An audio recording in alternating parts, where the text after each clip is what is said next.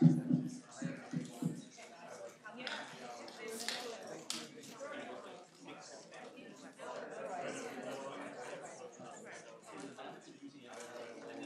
afternoon. Good afternoon and welcome. I'm Gina Vild, the Chief Communications Officer for Harvard Medical School. And for all of you watching at our Longwood campus and those of you watching from around the world on live streaming, I welcome you today.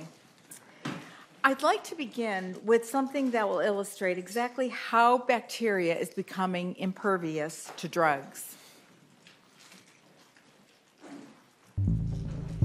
So what we ended up building was basically a petri dish, except that it's 2 feet by 4 feet. And the way we set it up is that there are 9 bands, and at the base of each of these bands, we put a normal petri dish thick agar with different amounts of antibiotic.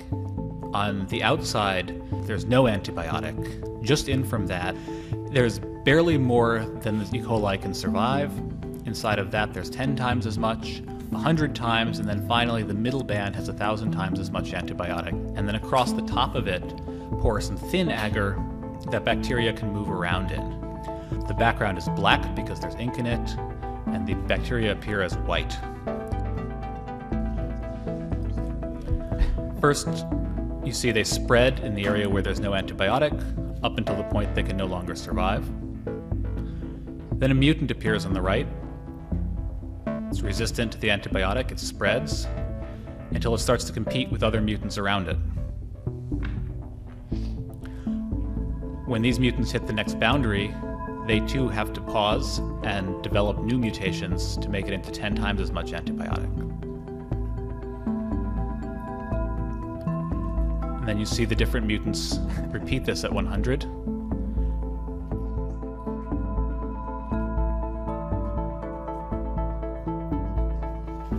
And after about 11 days, they finally make it into 1,000 times as much antibiotic as the wild type can survive. And so we can see by this process of accumulating successive mutations that bacteria, which are normally sensitive to an antibiotic, can evolve resistance to extremely high concentrations in a short period of time. This represents the work of one of our speakers today, Michael Baym, and his colleagues at Harvard Medical School. The video has been viewed by more than 25 million people. It's gone viral and has become an educational tool that is helping the public understand how antibiotic resistance works. Today's topic is increasingly relevant, and for many of us, as you can see from the video, it's terrifying. Excuse me. Antibiotic resistance, the ability of bacteria to evade the very drugs designed to eradicate them, threatens to return us to a time when simple infections are fatal. Each year in the U.S. alone, about 2 million people become infected with bacteria resistant to antibiotics, and nearly 23,000 of them die. Irresponsible use of antibiotics is one of the major factors fueling antibiotic resistance worldwide, but there are other reasons that are seen. How did this happen? What's in store, and what can we do about it? These are some of the questions that today's speaker will help us unravel, and we have a very unusual, excellent pairing of speakers for this program. Michael Baym is a research fellow in systems biology in the Kashani lab at Harvard Medical School. He says antibiotic resistance, in addition to being one of the top public health threats of our time, also provides an excellent system for studying evolution, and we're going to hear more about that. Scott Podolsky is professor of global health and social medicine at Harvard Medical School. He specializes in the history of 19th and 20th century therapies in medical education, with a focus on the history of antibiotics.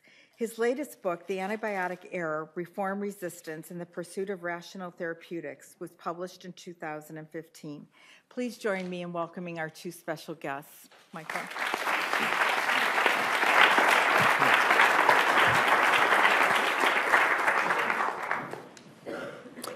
All right, so thank you, and welcome everyone on the live stream. So I want to start in the sort of spirit of talking a bit about the history of this with some of the history of antibiotics. So, as many of you probably know, through most of human history, infections and infectious disease accounted for almost 40% of all mortality. These days, it's about 7%, and that's really due to a combination of vaccines and antibiotics. Before antibiotics, of course, you could fall down, skin your knee, get an infection, lose your leg. This sort of things happened all the time. This got a lot better in 1928 and subsequent decades with the discovery of penicillin. People were very happy about that. But not long after it was introduced, resistance showed up. But that was okay because in 32, sulfonamides were discovered, but there was resistance to those actually already in 42. But that was still okay because by 1944 there was tetracyclines, there's resistance in 1950, and you get the idea. It's sort of impossible to talk about antibiotics or antibiotic without talking about resistance, without talking about this fact that no matter what antibiotic we come up with, resistance seems to inevitably show up not that long later. And the way that it spreads is almost very basic. It's like the classic example of evolution, right? There's some population with a bit of resistance. With the antibiotic, you wipe out everything that isn't resistant, and then it can spread totally happily. And unfortunately for us, evolution works really, really well. As Gina said, right now it's over 23,000 lives per year in the US. It's about 25,000 in Europe and about 300,000 globally, and that number is increasing with sort of more and more apocalyptic predictions, like 10 million lives and enormous amount of money. And I think regardless of these numbers, one of the key points is that modern medicine really relies on antibiotics. And not just to treat infections, but also to keep people safe in surgery and any sort of immunosuppressive therapy. So much of modern medicine relies on having these tools and having them work in hospitals. So we're in a lot of trouble if they stop working even in that limited sense. And because of this, you see sort of increasingly urgent headlines like, there we go, talking about combating antibiotic resistance, or it's humanity's greatest threat, or we're losing the war against antibiotic-resistant superbugs. But if you think about it, right, it's kind of a one-sided war. Like, we're trying to fight them. They have no idea who or what we are. They're just sort of growing and responding to whatever pressures we put on them. And that's really the point, that resistance isn't evolving adversarially. It's really evolving in response to these specific evolutionary pressures that we're putting on bacteria. And the point really is that this isn't a magic process. This isn't the black box. There are very specific ways that it happens, and they seem to be repeatable. They bring along with them other consequences. And the idea is that to the extent we can use this, to the extent we can predict it, we can maybe use this dynamic to our advantage. So I want to tell you a little bit about today understanding it, understanding how resistance evolves, and some ways we might try to use that to come up with therapies. But first, a little bit of background. But maybe we should talk about actually what antibiotic resistance is. And then I'll tell you a bit more about how it happens, and eventually a little bit about how we can fight it. So antibiotics, just so we're on the same page, these are chemicals typically given therapeutically that kill or inhibit bacteria, and the key point is those last two words, not us. Bleach is a really, really good antimicrobial, but it's just as good at killing you, so you don't want to take that. And a neat fact, they're actually often produced by other microbes, as discovered by this guy, the poster child for 100 years of not cleaning up after yourself, right? Because Fleming went away on vacation and came back and found this plate of Staph aureus with a mold growing in them, and very critically noticed that near the mold, the bacteria weren't doing as well. And of course, this is the famous story of how penicillin was discovered. Now, another good point is what antibiotic resistance isn't. A surprisingly common misconception is that it's humans becoming resistant. That's not what's happening. It really is the bugs changing. if you've had a resistant infection before, that means nothing about an infection you might get in the future. You don't become resistant, the bugs do. It's also not new. This isn't a new thing. This is a paper from 2011 that I particularly like, where they dug down into Alaskan permafrost, and about 25,000-year-old permafrost around with mammals and other things before there was any human contact. They found plenty of active resistance genes. In fact, from the genetic evidence, it's likely that resistance, both antibiotic production and resistance, was around before there was multicellular life. So this is a very, very old thing. And it's actually not even new clinically. This is another one of my favorite results. This is the very first sample in the British culture collection from a soldier in 1918 who died of dysentery.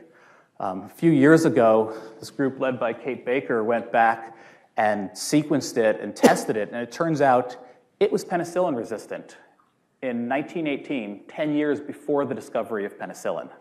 So, these things come into the clinic anyway. We're sort of not going to stop that. We need to deal with what do we do once they're there. So what's resistance? Well, this is sort of another fact that we were chatting about the other day, that for almost every bacterium and for almost every drug, there is some dose that will kill it or that will inhibit its growth.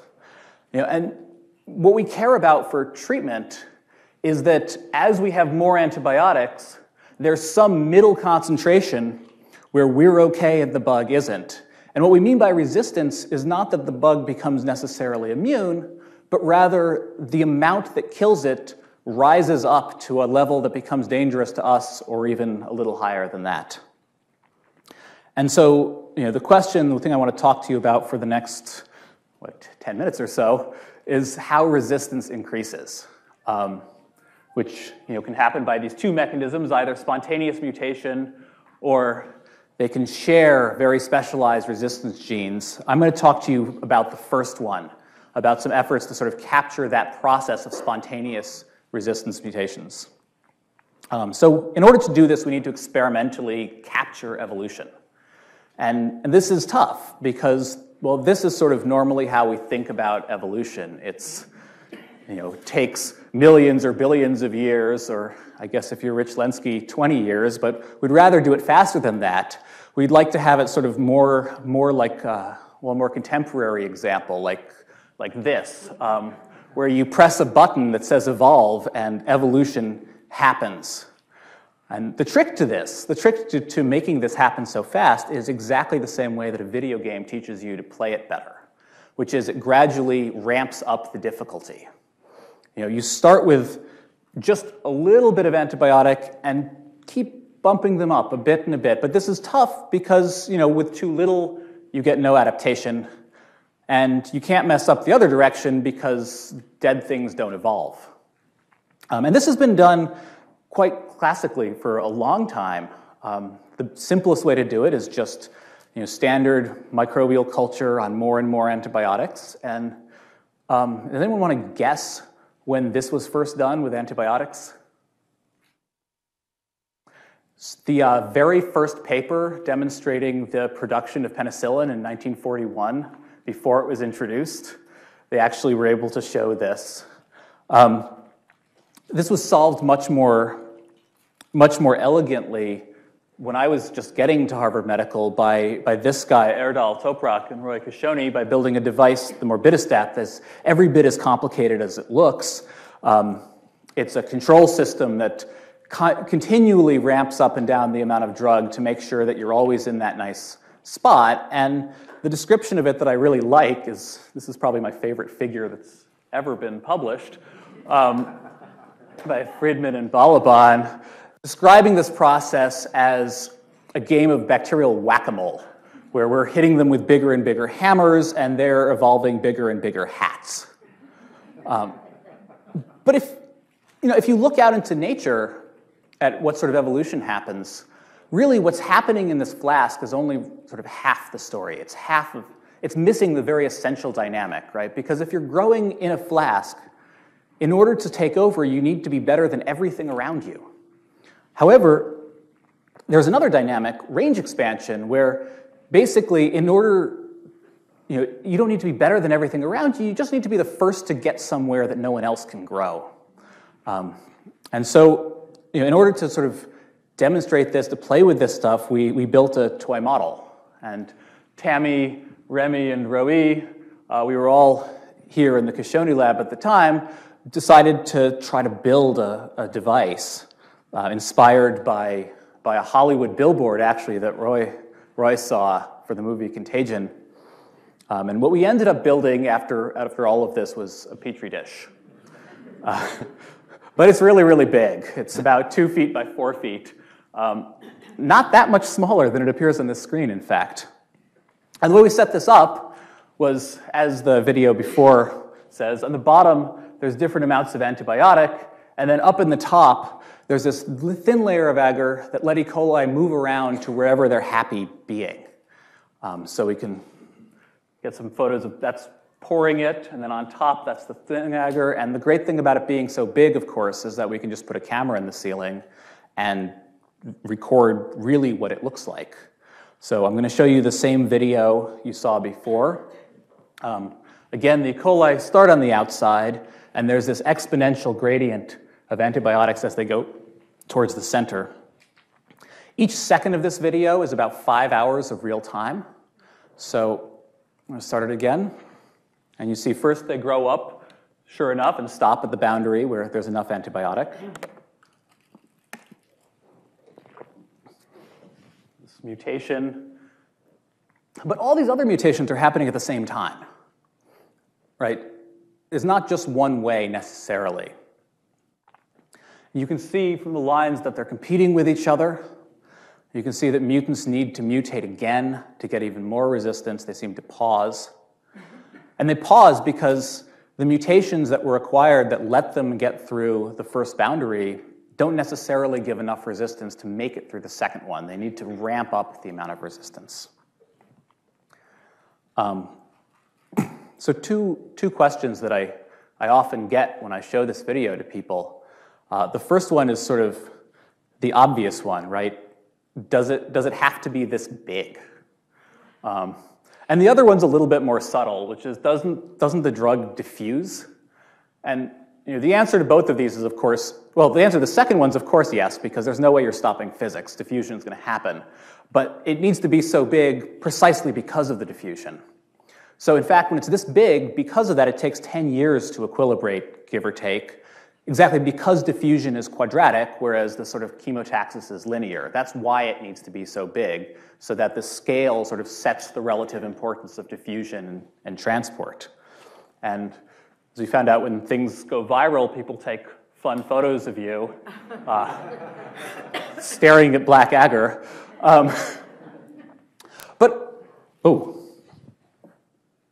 And I just killed the video. Oh, there we go.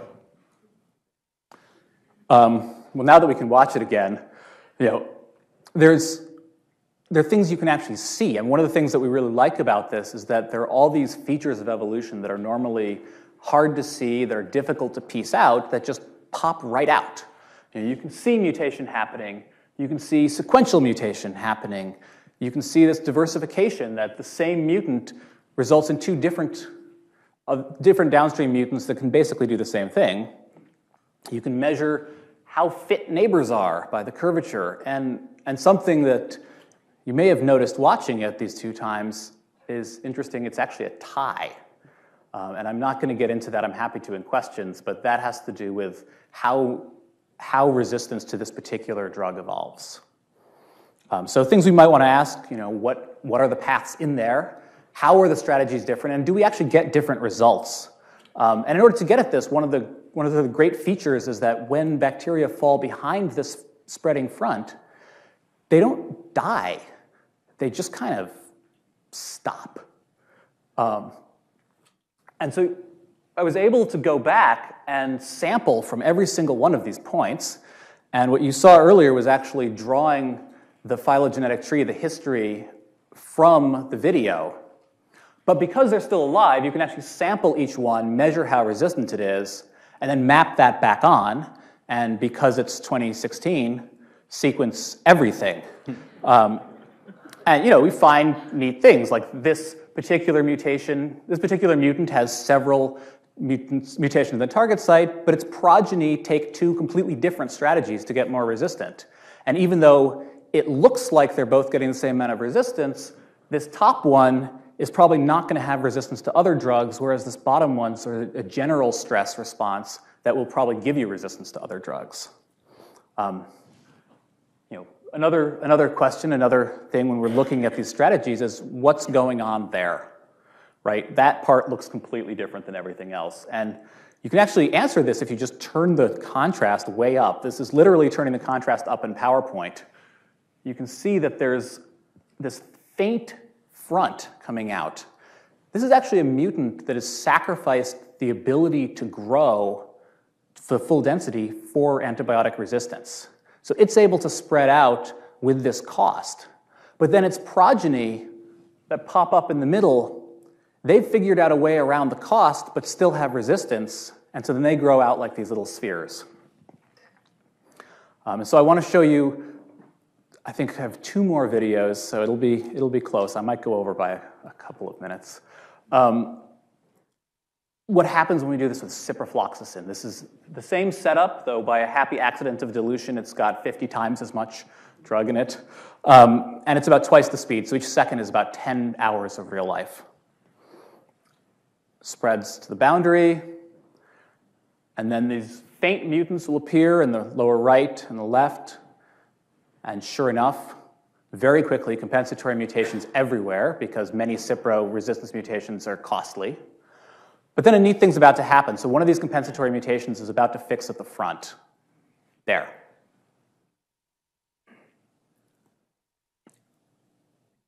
And then it's game over from there. And what's actually happening here is that with cipro, you don't need that many mutations to get an enormous amount of resistance. And so as soon as that happens, even well behind where it needs to, you get these mutants with 100,000 times as much resistance as the wild type. Of course, we see compensatory mutations everywhere. One side is vastly faster. And this sort of neat phenomenon that we get very high resistance behind the front. So the one last thing I want to show you is another question that I often get, which is, do you really need to have it 1, 10, 100, 1,000? What if you just went 0 to 1,000 directly, or 1 to 1,000, or 0 to 100, right? What's a poor bacterium to do in this case? So we set up this experiment here, which this one takes a little bit more work to explain. On the outside and in the center, there's 1,000 times what they can survive. In these 2 middle bands, or I guess a third of the way through, there's no drug. And then between those and the 1,000, there's every intermediate 0, 1, 10, 100. This is the same speed as the first video, about 5 seconds. So, luckily it spreads from 0 to 0 quite easily. That's what it should do. You get into 1 time the drug quickly, 10, a little bit slower, but then it pauses from 1 to 1,000. And these 2 in the center are actually going to get to the center at the same time. And then over on the left, you'll see it made it from 0 to 100. And it'll eventually make it into 1,000 there. But it's actually not going to make it from 0 to 1,000. We can repeat this, and no matter how long we wait, it's never making it from 0 to 1,000 directly, that this large jump seems to be enough to stop things. And in fact, this is a general phenomenon that we see for a number of drugs, where these intermediate concentrations, levels of resistance that are below the clinical breakpoints, dramatically potentiate resistance to very, very high amounts of antibiotics that is clinically relevant. This is also a mechanism by which these sort of small environmental exposures from cosmetics, from soap, could actually potentiate future resistance evolution. So in my last minute or so that I have, I want to talk about how we can influence this evolution. It's sort of a difficult task, right? Because every time we treat with the drug, we're inevitably selecting for resistance against that drug. So how do we decouple it? And the answer is combination therapy. If treating with one drug inevitably selects against it, then well, then we need to change the game, right? We can't treat with one drug. Something often you hear suggested is, well, why not just stop using a class of antibiotics for a while and see if resistance comes back? This is sort of a tempting intuition, right? Bacteria were sensitive before, although we saw that's not actually completely true. Maybe there's some pressure pushing them back that way naturally. And the problem with this is basically that it's evil and it doesn't work, right? You're both withholding life-saving treatment, and also, the times that this has been done, it doesn't work all that well for bacteria. It does seem to work a little bit for malaria, but that's something else entirely. And the reason for this is, the costs, sort of the pressures don't have to be equivalent. Bacteria were around for billions of years before we were. Maybe if you wait for a billion years, resistance will go away. But we need it to go away much, much faster than that. And then there are some other results recently showing that actually if bacteria live with the resistance gene for long enough, they start to become addicted to it and depend on it. And so this is sort of led to this idea of, well, why don't we try to develop evolutionary therapies? This is, all right, I have about 2 minutes left, so. The idea of this is, well, I like to talk about it as a 1-2 punch, but for more distinguished audiences, here's a chess metaphor to play a move ahead. This is the idea that if you can treat in a way that the evolution is predictable, maybe you can exploit that. So, a trivial example, patient comes in with an infection, you give them some treatment and they're cured, or there's some possibility that resistance emerges or is present. And so you've designed A in such a way that there's sensitivity to B necessarily comes with it, and then you can give B and cure the patient again. And two ways that I'm not going to get into that we've been trying to look at this recently are the idea of selecting against resistance. This is both the notion of cross-resistance, which is finding pairs or combinations of drugs that are both themselves antibiotics that we can cycle between to try to forestall resistance, or looking for compounds that aren't necessarily antibiotics at all in the classical sense, but that preferentially inhibit resistant bacteria. And we've actually managed to find a few of these in the last couple of years. But the point of all of this really is that in order for this to work, for this to happen on any sort of deployable level, we need doctors at the point of care need to know what they're dealing with, and we need diagnostics. So I want to tell you just in the last 2 slides, this is sort of how diagnostics are done now. This is how it's been done since, how long, the 30s or 40s? Sure. And there are some new technologies, but broadly, what happens is a doctor takes a sample, it's cultured, it's plated to identify what it is, and finally you test what it's resistant to, and this whole process takes 48 to 72 hours. And so if somebody needs to make a decision on how to treat a patient in an hour, this is obviously not a very useful sort of diagnostic paradigm. And so for this reason, antibiotic use these days is actually largely ad hoc. The hope is that with these emerging sequencing and quick prep technologies, that we'll actually be able to very, very rapidly at the point of care get data. And then from that, not only get species and resistance profile, but all of these other things that you couldn't necessarily get just from phenotypic plating, how evolvable it is, how pathogenic it is, and even maybe what else is around it that might transfer resistance to that pathogen. And the hope really is to enable antibiotics as precision therapies with this. But ultimately, to fight resistance, we're really going to need a portfolio. I mean, right now, there's been a bunch of drug discovery, obviously since the 30s, efforts to improve infection control in hospitals, vaccines, and the areas that I'm particularly excited about in the future are these narrow spectrum antibiotics that don't necessarily hit other things, combinations and sequential therapies, of course, guiding this genomically, and then actually trying to manipulate the evolution directly. So I want to very briefly thank all of the people whose work appeared in this, the whole Kashoni lab, in particular Tammy, Laura and Eric, Joy, Remy, Roe, of course, and Buzz. And I will hand it over to Scott.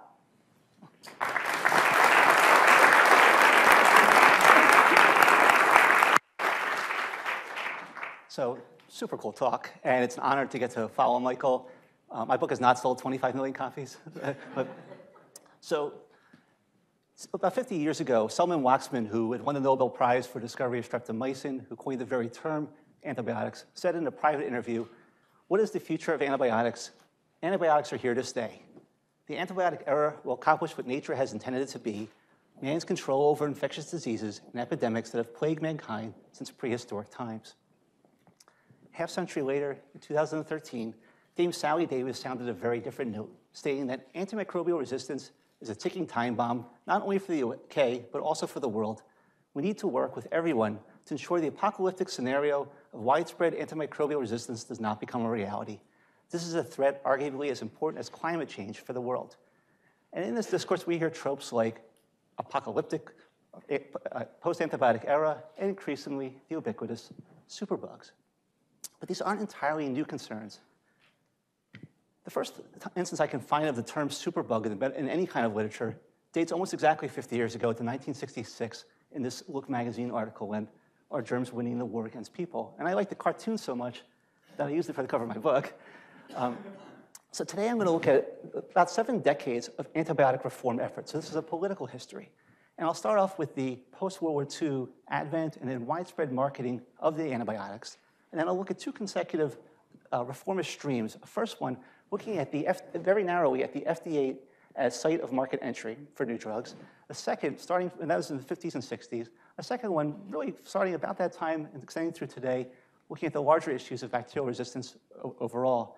Then I'll look at sort of the successes and the limitations of these reform efforts, and even the way they've come into direct conflict, including this very last week. So Michael already drew attention to the advent of the sulfa drugs in the 1930s, penicillin during World War II, and streptomycin thereafter. I'm really going to start with what came immediately after that, the advent of what were called broad-spectrum antibiotics, which were first introduced to the market between 1948 and 1950. And here you see ads for Lederle's core tetracycline, Parke-Davis's chloramphenicol, and Pfizer's oxytetracycline or terramycin.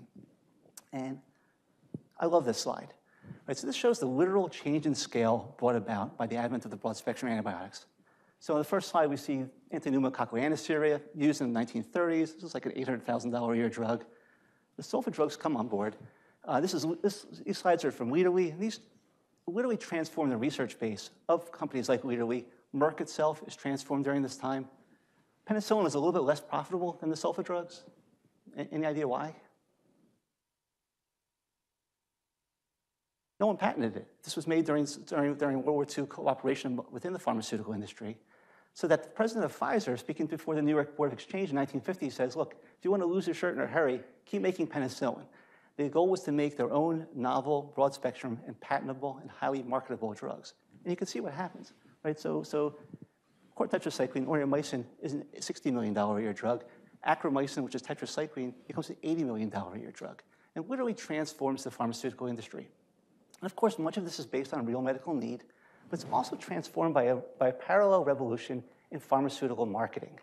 Right? And much of what we think of today as high-pressure sales of pharmaceuticals emerges in the competitive crucible of the broad-spectrum antibiotic wars as they were considered at the time. Right? So drug detailing, a company like Pfizer goes from 2 detail people in 1950 to 2,000 in 1956. And these campaigns are waged like military campaigns and really described in the language of combat. Right, so these are from the National Archives. On the left side, this is a Pfizer document that plans are being completed for the forthcoming regional meeting. Approximately half the region will blitz Memphis, the other half will blitz Birmingham simultaneously. And the right side is a rejoinder from Lederle saying, holding the line in the hospitals is a 24-hour ulcer. By and large, we're in good shape, but the sniping is terrific. In all these, the prey, this one's labeled easy prey for terramycin, the prey were the doctors, right, who are the ones who are being convinced to use these drugs, whether through direct discussion or through the use of samples. And so between 1950 and 1956, antibiotic usage increases 4-fold in the United States. Again, much of this, of course, is based on real need, but this is also the era when patterns of receipt and administration of antibiotics, I come in with a cold, I get my antibiotics, I recover, therefore the next time I expect more antibiotics. These patterns are being generated during this sort of embryonic time of the advent of antibiotics in our society. So that by 1954, Alan Hussar and Michael Howley can say that that the patient or his family demands a shot of penicillin is not the cause, but the product of indiscriminate antibiotic administration. But the real source for the first wave of antibiotic reform was actually done out of Harvard.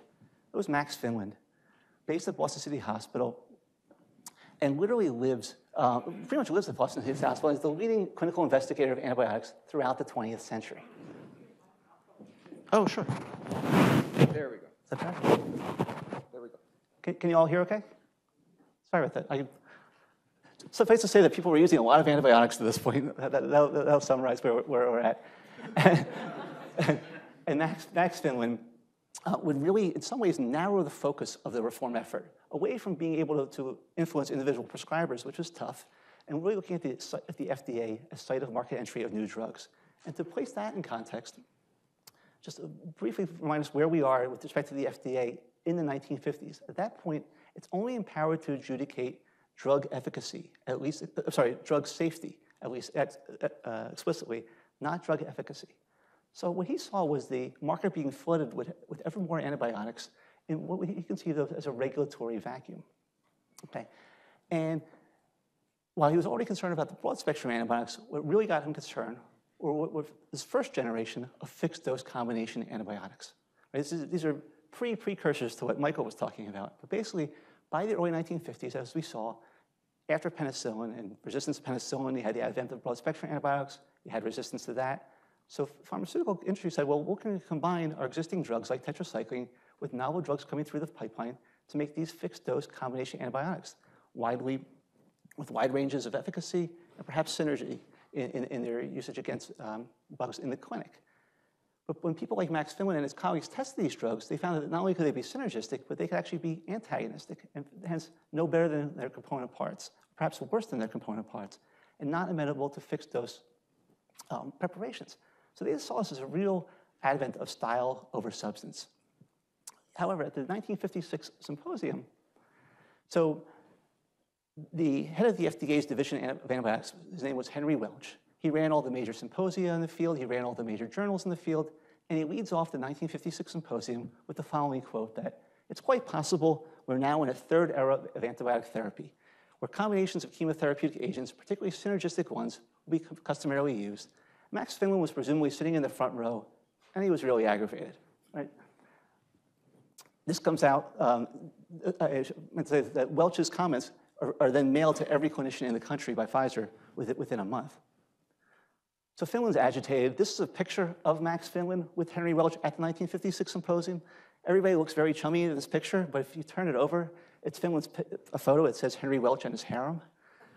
So he's agitated. He and Harry Dowling, his first fellow, they start writing letters and they say, a lobby needs to be formed. It needs to compete with the lobby of the pharmaceutical industry. I mean, this is what they're saying at the time. And their strategy is to flood the literature with diatribes against this indiscriminate usage of fixed dose combination antibiotics, of advertising.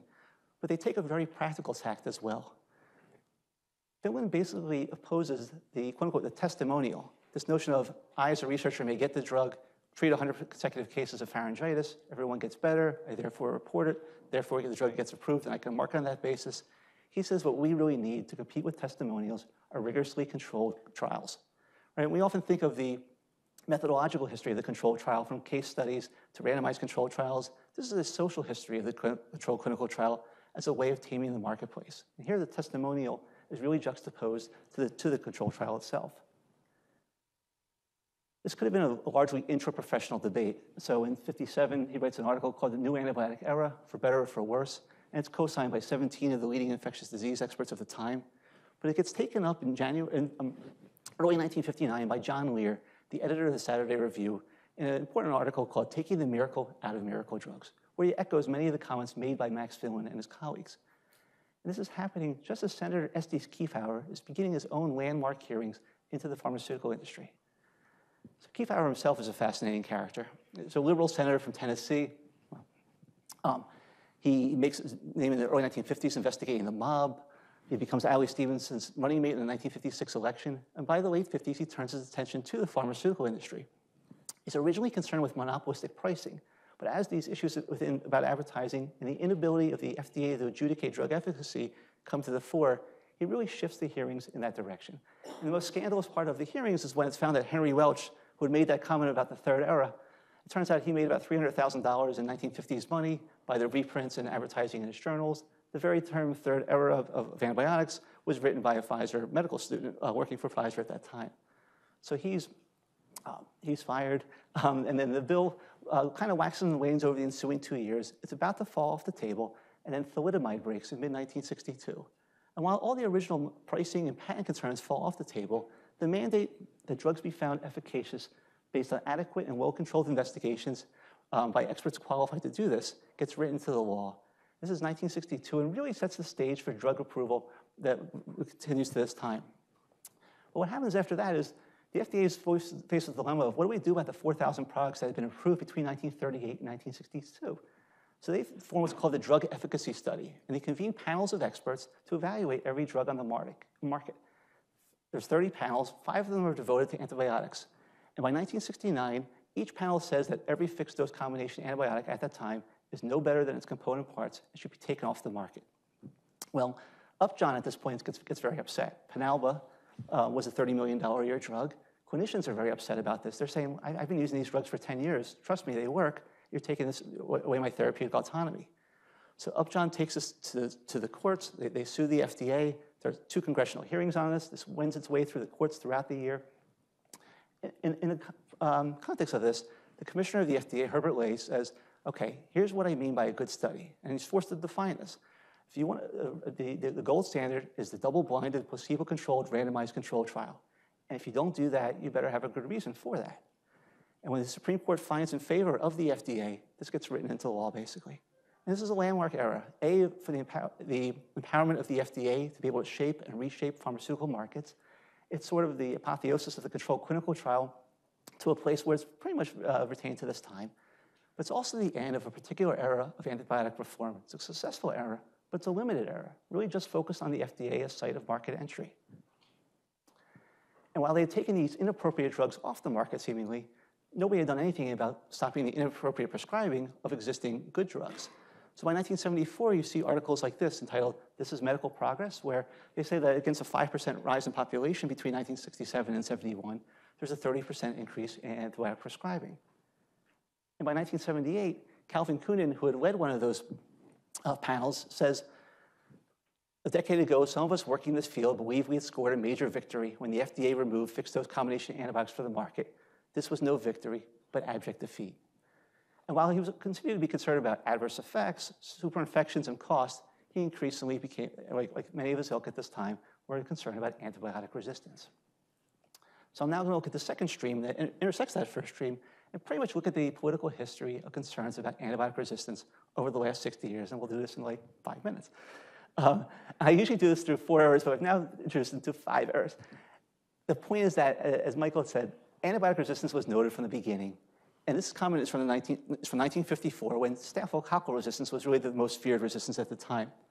And this is a British comment, but those deadly staph are not pirates or privateers accidentally encountered. They're detachments of an army. They're also portents. There are parallels in agriculture. We plow the fields and scatter insecticides and selective weed killers on the land. We find we have killed birds, bees, flowers who minister in various ways to our health and happiness, and with whom we have no quarrel. We should study the balance of nature in field and hedgerow, nose and throat and gut before we seriously disturb it. Again, we may come to the end of antibiotics. We may run clean out of effective ammunition, and then how the bacteria and molds will reward it. So that's from 1954. So that when we think about the fact that we're now generating all this attention to antibiotic resistance, just generating attention itself is not enough, right? So we've known about this for decades. Already at the time, you had some people calling for, quote unquote, a crusade for the rational use of antibiotics. But we've already seen that in the United States, this was really focused more on the FDA as site of market entry at that time. And if anything, there was a real optimism that in this quote unquote arms race between bugs and drugs, that we could keep up. And in fact, in the 1950s, new drugs were literally introduced as solutions to antibiotic resistance. So when erythromycin gets marketed for the first time in the 1950s, this is marketed as when staph resist. Things change, however, in 1963. Michael had drawn attention to the notion of horizontal gene transfer, of bacteria sharing resistant bugs even across species. And this really changes the dynamics at the time. So this comes out in 1963. This was the context for the that original depiction of the superbug in 1966. And the 1960s were the era of Rachel Carson and Silent Spring environmentalism. So we see articles with names like environmental pollution with resistant microbes or infectious drug resistance. The doctors were aggravated, right? They'd had their fixed dose combination antibiotics taken away from them. They didn't really want to be told what to do at this point. So in '74, Medical Times interviews or sent out a survey to about 10,000 family practitioners asking whether they in fact are prescribing too much. 5,000 take the time to reply, which at half say, no, we're not. And the responses are great. This one's from Texas saying, I'll tell you, the only thing I think is being overprescribed, and that's a hell of a big overdose of government being rammed down the esophagus of the medical profession. Like any other OD, it's either going to injure or kill the patient, in this case, yours and my profession. While these are great for historians to see this in retrospect, they're also being heard at the time. So that same year when the FDA, the American College of Physicians, and the AMA convened a panel and a committee on antibiotic resistance and drug overuse, premise number 2 is that physicians do not want the major ruling on antibiotic usage to come from Washington. But during the 1970s, antibiotic resistance continues to be recognized. People like Tom O'Brien are instrumental in drawing attention to this. We see ever more plasma-mediated antibiotic resistance. And it's really a pivotal moment in 1981 when Stuart Levy convenes a symposium on the molecular biology, pathogenicity, and ecology of bacterial plasmids in Santo Domingo. And there, he and 142 clinicians and scientists signed this statement regarding worldwide antibiotic misuse. And many of their concerns at that time, the usage of antibiotics in agriculture, usage without prescription, over-marketing of drugs, are already noted during this time. He comes back, he uses this as a launching pad for the Alliance for Prudent Usage of Antibiotics, and Dr. O'Brien becomes the vice president of the organization. And this really is the birth of sort of a political, global movement regarding antibiotic resistance. But their hopes during the 1980s to really convene large commitments and political commitments to this are really thwarted during the Reagan era of public health retrenchment. But by 1988, they obtained an important ally, Joshua Lederberg. Right? So Lederberg had won the Nobel Prize in 1958 at the age of 33 for the discovery of bacterial genetic exchange, and sort of thereafter becomes this grand man of science. And he's the president of the Rockefeller University in the 1980s in New York City at the height of the AIDS epidemic. And he's concerned about coming plagues writ large, and he makes a statement to the Pentagon that there's no reason to believe that AIDS is the last word in what nature has in store for us. And so he comes back and he convinces the Institute of Medicine to convene another important panel on emerging infections. And while most of that is concerned with viruses, antibiotic resistance gets carried along for that as well. And I really see the early 1990s as another critical pivot point in the history of antibiotic resistance. So after the publication of this volume, we see sober technical assessments from the Office of Technology Assessment, from the CDC, from the American Society of Microbiology. We also start seeing this as an increasingly popular trope for the media, right? Notions of killer microbes and the antibiotics. You could really start seeing this in the early 1990s, and it would continue thereafter. We could have had another really important pivot point in 2001 when the WHO had its first global strategy for containment of antimicrobial resistance, but that was to be released literally on 9/11. So in some ways, the momentum does kind of stabilize. It doesn't get to quite take off at that time. But I would argue that in the last few years, we've seen yet another inflection point. And perhaps in some ways, this is represented by Dame Sally Davis's 2013 document. And this has continued to this time. So in this past year alone, this is 2 years ago, this is the WHO's Global Action Plan. This is the White House's National Action Plan. In the past year alone, we see Jim O'Neill's report on antimicrobial resistance, looking at the combined public health and economic consequences of resistance. We actually had the UN high-level meeting on antimicrobial resistance in September, only the 4th time they've devoted a high-level meeting to a public health concern per se. In all of these reports, we see a similar taxonomy of proposed measures to forestall this post-antibiotic era. Part of these are simply improving the knowledge base of how much resistance is out there and how it actually correlates with antibiotic usage.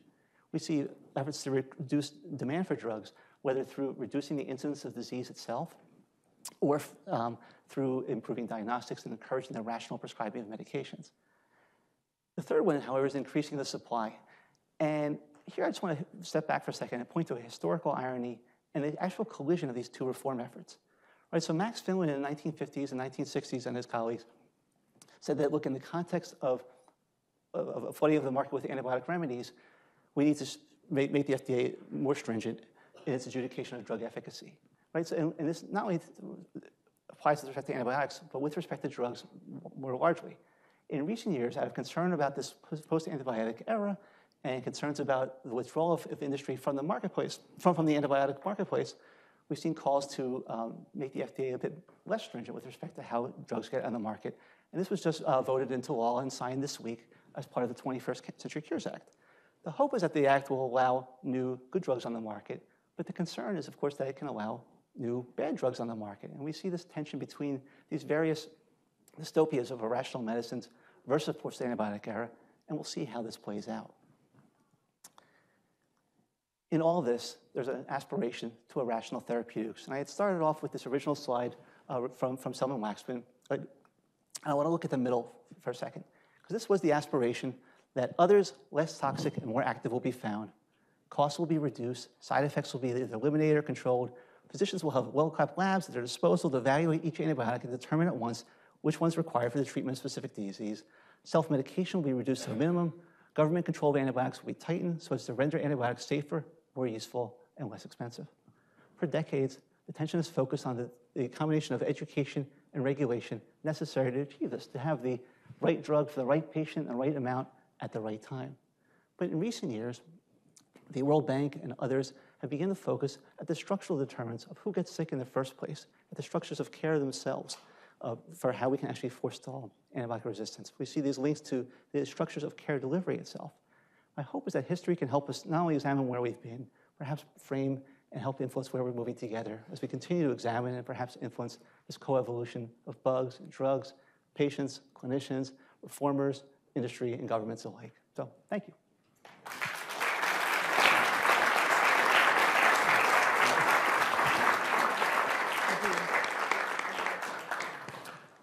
All right, so now we're going to open it up to questions from the audience for the next 10 minutes or so, I guess. Questions?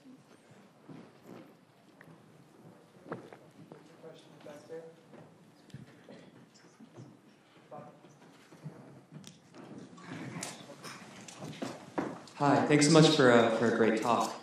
I was wondering if there's any sense in terms of the relative contribution in antibiotic resistance in terms of giving antibiotics to people to cure disease versus giving antibiotics to livestock. I wonder if that's been sorted out at all. I guess not to my knowledge. There seems to be there's absolutely strong evidence that human use spreads resistance, of course, but the evidence for livestock is there. It's not quite as strong. So if I had to guess, I would say human use probably is driving it a little more, but I think the solid evidence isn't there, to my knowledge. You hear a number of statements about the tonnage used in livestock industry is far greater than used in humans, how that correlates with actually which one is responsible for resistant infections that we care about in humans. I think that's where the knowledge base is still to be determined. But I think one thing I want to just add to this about livestock use, you'll hear a lot of things about we're not using any antibiotics that are clinically used. But there are many antibiotics that are very, very similar, one atom off of ones that are clinically used that are being used in livestock. And resistance to those very often can cause resistance to ones that are clinically used. So it isn't simply enough to say we're not using the clinically used antibiotics, but rather, we're not using ones that give any kind of that have any kind of cross resistance. Question right here. In your huge rectangular petri dish, have you found mutations that haven't been found before, such that you're finding out mutations before they become a problem? We haven't looked that closely at the relation to clinically found mutations in the plate. I can say that we have found mutations that haven't been found in other directed evolution experiments with the same organism. We think this is because of differences in the selective pressures, but hopefully something like this will be able to let us start looking at finding out what are resistance mutations for drugs even before they're ever used in the clinic.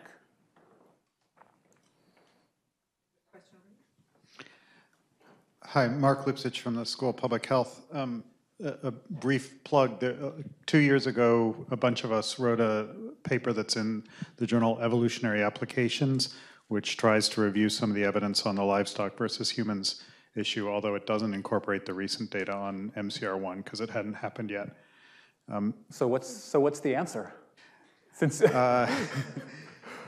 I would agree with you that the evidence is much weaker on the role of livestock use in driving clinically significant human resistance, particularly because human use is so much closer to the selective environment for transmission. But it would also be very, very hard to find that evidence if it existed, and that's some of what we talk about in the paper.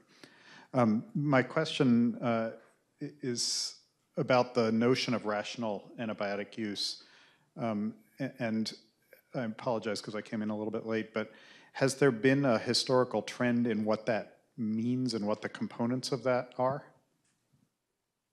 Yes, and it's a fascinating topic in its own right. So we first seen that term being thrown about in the early 1950s. Ernst Jawitz, who was the first person really advocating the usage of antibiotics in combination, tries to define it sort of at a gross population level. You see in that 1969 paper where they literally try to define it as the right drug for the right bug at the right time. And there's a quote from the head of a company at that time, in I think 72, saying, you know, rational medicine is whatever those in power say it is. Right? So there's always been this tension over it. And we think of it on the one hand as sort of this, you know, a very pragmatic sense of it's doing more good than harm. But it carries all these other senses of this is for public health benefit, and it's not for either economic benefit or any other personal benefit. That it's always rational. If I want to try and make my patient happy and get through this clinic session, or I'm trying to sell more of the drug, that's rational in a certain sense. So it does get defined in these very sort of combination of moral ways, pragmatic ways, and the term itself is fascinating to trace, and you can trace it in government hearings over the 1970s and 1980s. I have a question here. Hi, really enjoyed your talk. Thank you. I'm curious to know about, from the policy angle, this question of how profitable it is in today's era for companies to take therapies for antibiotic resistance to market, and how important of a role is that going to play, and who are we going to be looking to come up with the new antibiotics today? Yeah, I'll start. I mean, it's tough. I think this is one of the major things that's being discussed, like at this UN meeting, at these high-level meetings, is how do you encourage industries to develop a product where you're sort of explicitly telling them it's probably not going to last for that long, and while it does last, we'd like you to sell as little of it as possible. I don't know what the answer is. I think this economic question is one of the major factors and one of the major things we need to solve beyond the basic science if we're going to tackle this problem. And people like Kevin Uderson are proposing these models that decouple sales and profit that decouples revenue from sales per se. So they propose these, whether grants or prizes based on value of the drug. That's the rationale behind those models. How do you incentivize industry yet not promote overuse? Actually, I have two questions. So a first one for Michael.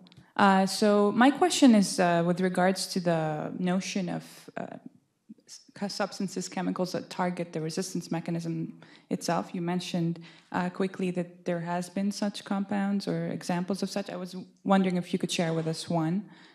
So this is a paper that came out of the Kishoni lab that Laura Stone, who I showed a picture of, published, I think, 2 months ago, where we looked for compounds that selectively inhibited bacteria with the tetracycline efflux pump.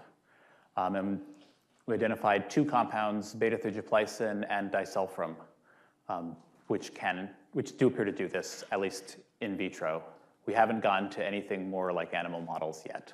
The idea would be that you would use it in conjunction with a drug to prevent. Right. You use it either in conjunction with a drug, or one of the nice things about selecting against one of these mobile resistance elements is that if you select against it, you select against everything else on that element too. So you might be able to use it in a way, if you have a resistance element that has both TET efflux and a beta-lactamase on it, you get rid of the TET efflux, you also lose the beta-lactamase, and now you could maybe use penicillin, for example. So. Thank you. One question for Scott, actually. Being a clinician who practices, I've always been curious about why, the duration of treatment is either 7 days or 14 days. Is there a reason historically why that came along, and whether that's being questioned at the moment? Yeah, it's a good question, because if you take out your Sanford guide and we look at those numbers, how many of those are based on real trials? I think the proportion is very small. I mean, it's been studied in certain things, like I think strep throat had some data behind it, but many of these were based on a priori studies, and that's why, since I was a med student, the treatment of UTIs went from however many days to 7 days to 3 days. Those are all being redefined, but I think historically, a lot of these were just chosen, and they seem to work and hadn't been challenged at that time. Yeah, I want to add, so when we wrote this review, I tried to track down these recommendations through all the different references for make sure you take your whole dose of antibiotics, it needs to be this long. And every single one that I tracked down actually went to Fleming's Nobel Prize speech where he warned against it and stopped there. I know there have been a couple of studies recently looking at changing the duration because by sort of there's no reason intrinsically why bacteria should know what 7 or 14 days is, right? They don't have weeks. And so there are efforts to look at this and to try to not give as much antibiotics necessarily. To my feelings that there was one study that came out 4 or 5 years ago about 8 versus 15 days. It's a European study, so they do 8 and 15, not 7 and 14, in patients with ventilator-associated pneumonia, and it proved that 8 was non-inferior in most circumstances. But anyway, yeah, very interesting. Thank you both.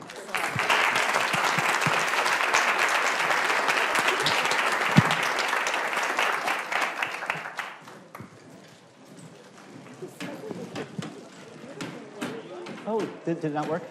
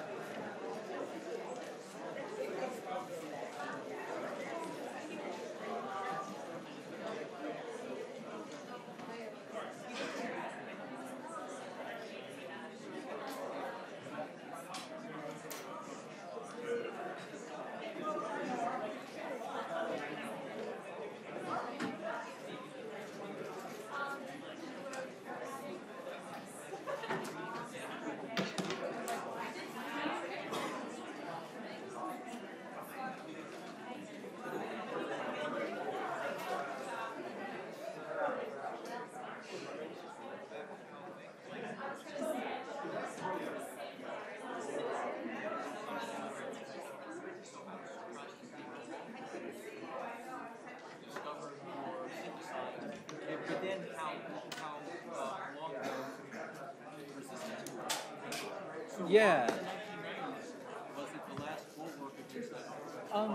So resistance didn't spread because resistance didn't spread as fast as vancomycin because it wasn't used as much. Now colistin is also used as the last line, and vanc and colistin aren't used that much because they're injection only. They've got all sorts of uncomfortable side effects, and probably my guess is they just weren't used as much. And they were the ones that were left. There have been, I think you'll see a lot of times in antibiotic resistance talks the sort of plot of resistance and then drug discovery dropping also. It's a little disingenuous. There's been a fair revival of it recently, and a couple other drugs have been discovered. So I think that's why neither of us put that plot up.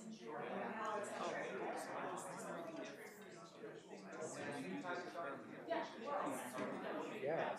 Whether using different antibiotics over time lets you learn about how resistance comes up. I hope it does because That's the point of because that is part of my proposal for my own lab. I don't know. I certainly hope it does. Well, that was a really helpful. Thanks, man. Thanks for coming. Doing this again. My name's Thanks. I was just wondering if you've done any tests in the 2x4 like a combination of I did one 2D gradient once, didn't work very well. as in they didn't get resistant? No, as in I glued the plastic together incorrectly. It warped because of the space heaters. The agar cracked and everything went crazy. Yeah, you don't think to yourself, I'm going to go get a PhD so that I can learn how to weld plastics together effectively. But